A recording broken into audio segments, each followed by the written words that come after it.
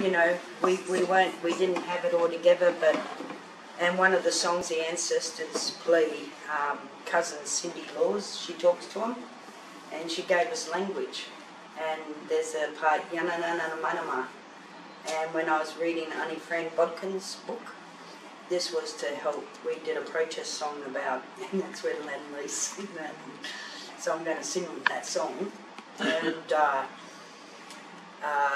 it was to try and stop the development because there's no space for animals in, we were trying to, at the time, work with the different councils to make green corridors through Sydney, but just depending on whose vote got in and how much land lease, even the Greens bloody did a turn on us, you know.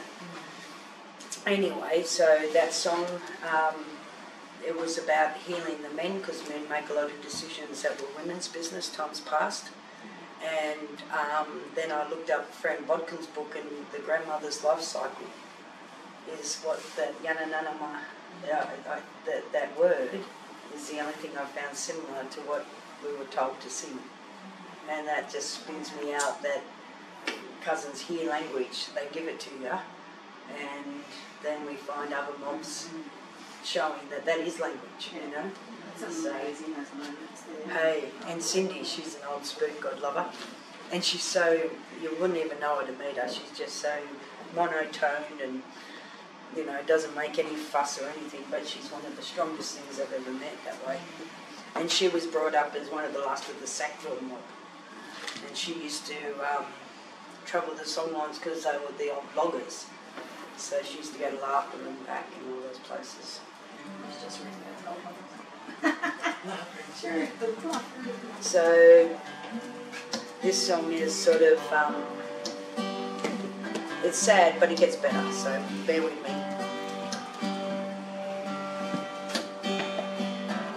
How can we tell our history when it keeps getting softened to make it easy? Generational scars, broken families and too many bars.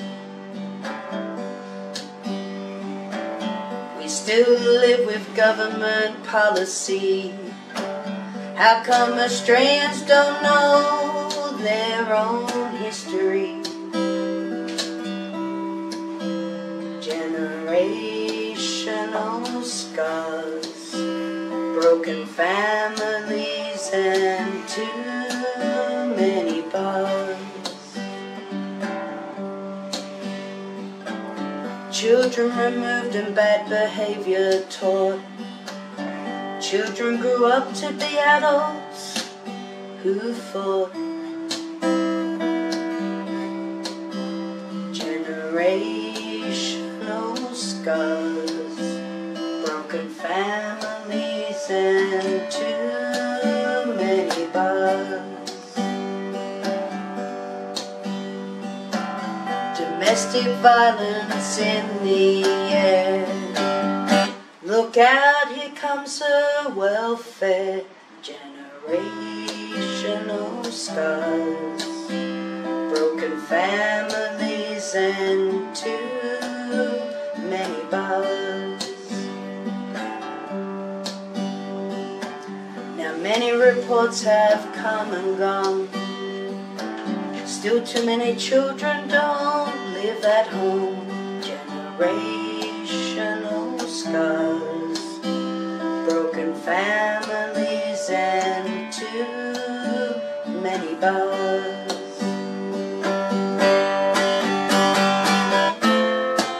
But the times are changing, and now our stories are being told.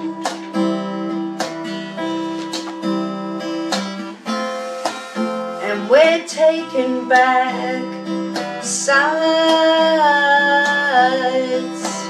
for true healing to unfold. So no more broken hearts turn to stone.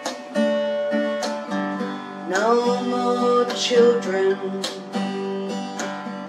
feeling alone. No more history when it ain't to hide. 'Cause only love and peace is gonna be on our side. 'Cause with beautiful hearts and minds like yours, we can have new beginnings.